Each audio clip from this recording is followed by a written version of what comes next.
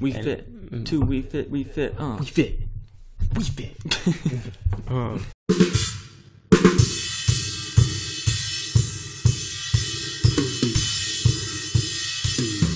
Alright guys, welcome to One Elimination Under Podcast.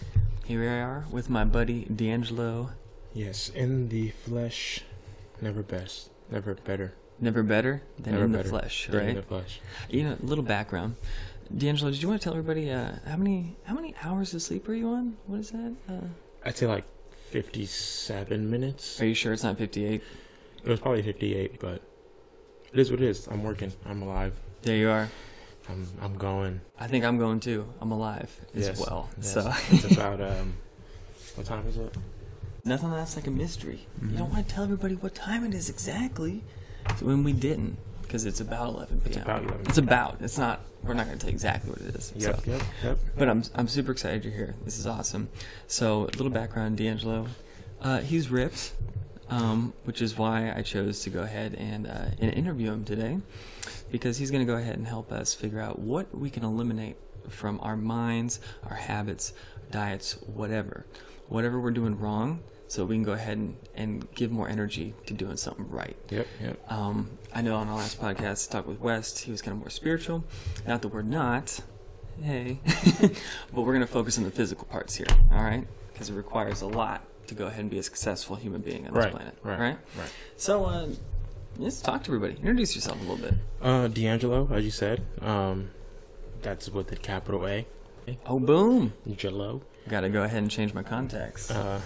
So, I mean, I've been working out since been working out.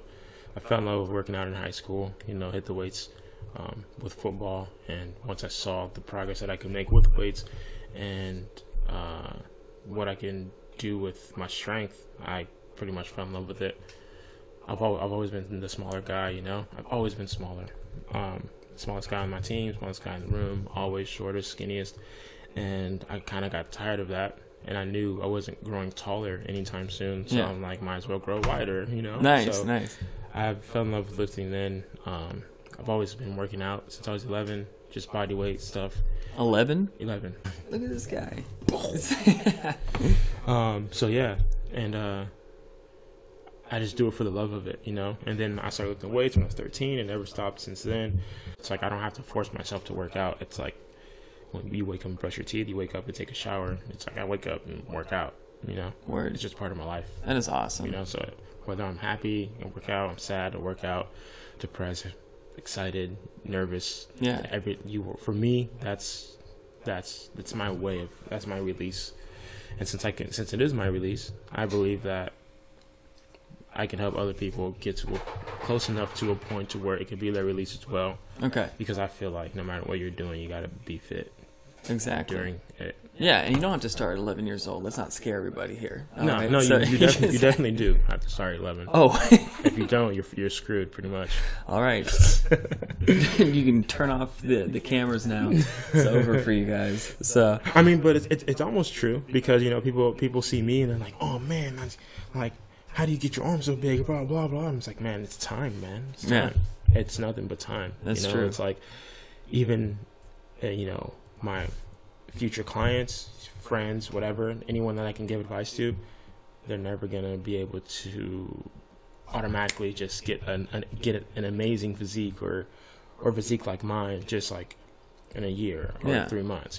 They can make huge progress compared to where they are now, but nothing replaces time. Totally. And speaking of time and habits, like, I guess give everybody a little bit of kind of insight. Do you work out like multiple hours a day, or for you is it more about just frequency? Like, do you just work out a little bit every day and now you're at a maintenance stage and it's that habit that kind of made you where you are now? I would say it's more so a little bit every day. Okay. Because some days I don't go to the gym. Yeah. I'm normal just like you and everyone else. I feel like there's this scare, I guess you can say, or fear when it comes to working out, that like if I don't hit the gym 5 times a week, I can't be fit, But that's not necessarily true. I don't hit the gym every day. Some days I don't feel like it, and so I don't. And every day I don't feel like it, so I don't. So. Well, see, then that's when you get into some issues. You gotta find that balance. But I would say it's more so a little bit every day. And if we focus on a little bit every day, eventually that little bit every day is going to turn into a lot in that month. You know, right? What I mean? Yeah, totally. And instead of stressing over, I got to go to the gym at this time for 2 hours every day. That's going to be stressful. It's going to become unfun, and then you're not going to do it. That's with anything, you know. But if you don't put that much pressure on yourself, then you're fine. Just like, you know what? My goal today is to get exercise. My goal today is to exercise. Yeah. My goal today is not to sit in the gym for an hour because some buff dude online told me that that's what he does, or that's what you should do. You know what I mean? Yeah. Granted, if you really want to reach a fitness goal in a specific amount of time, yeah, you got to put in more time. But that's specific to what you're doing at the time. But for the everyday Joe, including myself, it's more so just a little bit every day. Cool. Okay, so we do a little bit every day, and since this is one elimination under podcast, what would be like the number one thing you can kind of eliminate? You know, either it could be habit or just diet, something like that, that makes this easier to kind of keep this everyday thing going. One thing that everyone can eliminate, or myself? Yeah, we'll say yourself, and then, you know.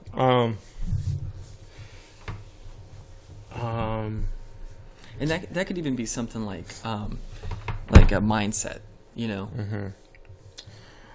What do you think? I would say, if it was one thing that I would suggest the person who's having a hard time getting to the gym or going to the gym or staying consistent with the gym, one thing they can eliminate out of their life to make that easier would be, you know. And you're speaking to a wide swath of people that, you know, they're always just looking for an excuse to not go or to not do something. Yeah. Why? Because it's just, you know, it's just that sometimes it's just that little 5% that's just holding you back. You know, that just little bit of taking action. What maybe for you helps you get your shorts on for the day and be like, okay, I'm working out today. Doing it. Just doing it. Like the days like when I wake up at 4:30 in the morning and I'm trying to get to the gym by 5, so I can get done by 6, get home at 6:15 and get ready for work. God. You're just doing it. That is doing it, yeah. And it's like, that's what I found is that once you wake up and you start thinking about it, you open up that door for the possibility, because anything's possible, right? Yeah. And as soon as you get up and you don't just do it, I'm talking like you wake up out of bed and you get up out of bed and you take that breath and you're like, I gotta go to the gym. As soon as you have that thought, like, oh man, I gotta go to the gym now, then your brain's gonna try to find ways out of it, because you're already telling yourself subconsciously that you don't actually want to do this, but you have to do this, so you're forcing yourself to do it. So what I do, literally, get up, you have your shorts and your gym stuff ready, don't even think about it, you don't even know why you're doing it at this point. You're so tired, great. You're like, I'm just putting my shorts on. I don't know why, but I'm putting my shorts on. Oh, now I got my workout shoes on and I'm walking out the door. I'm still half asleep, but I'm in my car, half asleep. But I'm in my car. Hell yeah. I'm in my car. Then you go to the gym and then worry about it, and then complain. Complain while you're on the treadmill. Complain while you're doing dumbbell lifts. Complain then, because then when you're done, you're probably. I've done workouts where like even when I'm finished, I'm like, man, I just want to get the hell out of here. But at the end of the day, when I leave, I did it. You did it. I'm done. And by the end of the day, for you, is like when most people are not even up yet, because you're done at like 6:15, 6:30. Exactly. That's great. So what you're talking about is just eliminating any sort of thought at all that isn't just automatic. I get up, I do this. Because the moment you start thinking about it, you're done. Right? You're allowing yourself time to give up. You're allowing yourself time to back out, because that we do that as humans. We justify. There we go. Yeah. We make it okay. Like, well, I earned this today. I earned. Or like, I was supposed to wake up at 4:30. I woke up at 5, and then I start thinking like, then I'm gonna be back at 6:30 instead of 6:15, and then I'm just, and then before you know it, you talk yourself out of it, and it feels okay, so you're okay with it. You know what I mean? Yeah. You're okay with it, and then. Yeah, and you want to eliminate that by not even thinking about it and just doing. And actually, that's kind of like what we were talking about before we even started recording this. It's just that overthinking in general with people just kind of like holds you back, especially in a world that moves so fast. It's like, and your world's moving so fast that you're a part of. You don't want it to pass you by. Exactly. So you got to hack that. Yep. So Yep. boom, that's awesome, man. Cool. I had goosebumps when we were talking about that. Honestly, about Dope. Fuck for yeah. real, like waking up early and then just like not thinking, just forcing yourself to do it. Man, Because you know what I've noticed, man? It's like it's one of those things. It's even as simple as like you just do shit. you just do, You just do, that's what it is. just you know? do it, right? Do it right, dude.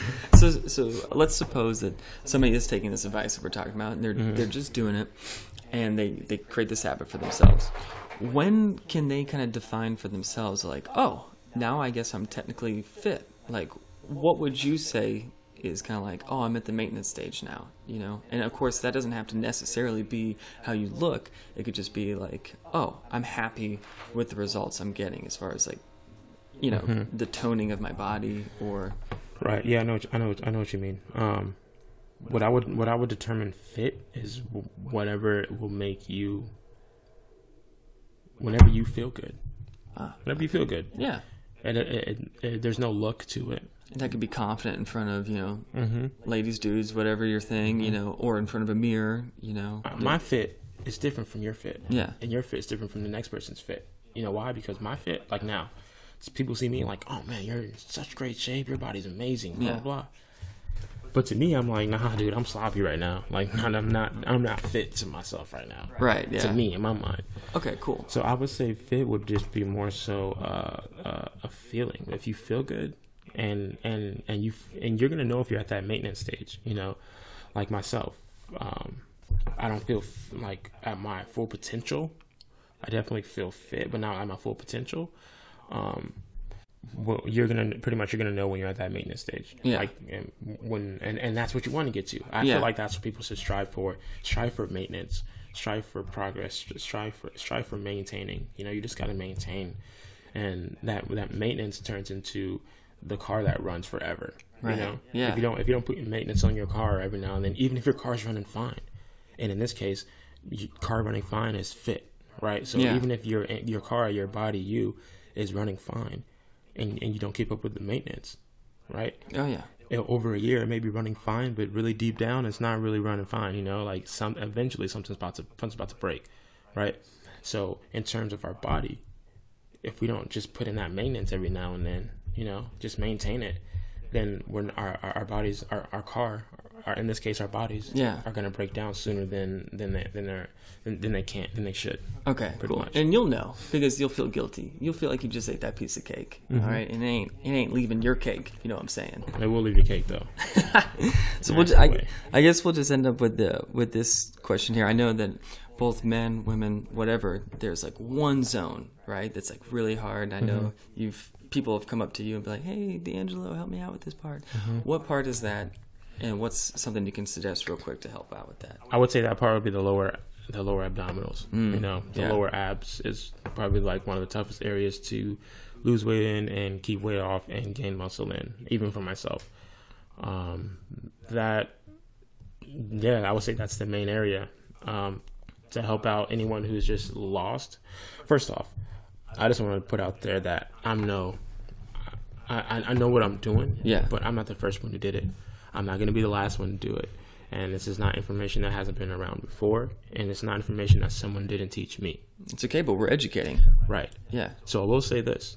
We live in a world now where you don't necessarily need me, any other personal trainer, or anybody else to tell you how to be fit with your life. Because we got this thing called Google and the internet. Oh my God. You ever heard of that? It's I insane. think I've heard of it. It's this really cool thing. You can like find out anything in like 2 seconds. That's crazy. So, but seriously though, I mean that's what it is. If you want to learn how to target any area on your body, you can literally condone a search of that. Put in a little bit of time, 30 minutes, whatever. If you're really serious about it, Yeah. and you can find a plethora of information that's going to give you exactly what you Nice. need. With that, I will say, to target that area, that's going to be a huge dieting area in the kitchen. So the kitchen is going to be number one. Okay. I'm out. I'm out. I ain't got a kitchen. High intensity interval training, also known as HIIT training, which is just a bunch of quick movements, because that's going to help burn burn calories overall and shape your body overall. And that's going to get you in that fat burning stage quick, right? Exactly. Get your metabolism going quickly. Cool. And then you want to go with the normal classic, lower ab workouts, leg raises, knee raises, on the exercise ball, leg raises. You can do leg raises for girls or for people who are beginner or intermediate, not so much advanced. They can start with one leg, and it may not seem like you're working much, and honestly you're not, but it's better than not doing anything. One leg raises, one leg raises, and yeah, man, I mean, I feel those are the staple workouts. That's fantastic when it comes to the lower abs. Awesome. But like I said, you can definitely go online and find a bunch of great workouts. People are very creative. You can even create your own. For sure. And again, it's just about getting in that habit, right? Mm-hmm. Don't stop yourself. If that's what you really want to do, that's your goal, go ahead and do it. That's great. Habitualization. So, well, thank you so much. This has been awesome, D'Angelo. I know we got a lot of cool stuff in the works. Obviously, this is part of it. We're recording this, getting people amped, kind of figuring out our stuff. So where can people find out more about you on social media? You can hit me up on YouTube. Okay. My YouTube is D'Angelo's Town. So DEANGELOS Town. All right. TOWN. That's my YouTube channel. I have a few videos on there about like a vlog, just following me around day to day. I did that for a while. I have motivational workout videos on there. I have Instagram. It's D'Angelo Body Fit. Same thing. You can see my physique there. Some of the workouts I do when I'm not at the gym that you can do at home. Body weight exercises, because I love body weight exercises. And yeah. Hit me up on social media. That's where you can find me. Nice. All right, cool, man. Well, I hope you guys enjoyed this. It was awesome. We're gonna go ahead and finish off with a real quick Davey the handshake. So, thank you. Let's go ahead and give the presidential smile there. Whoop whoop. All right. Until next time, guys. Peace.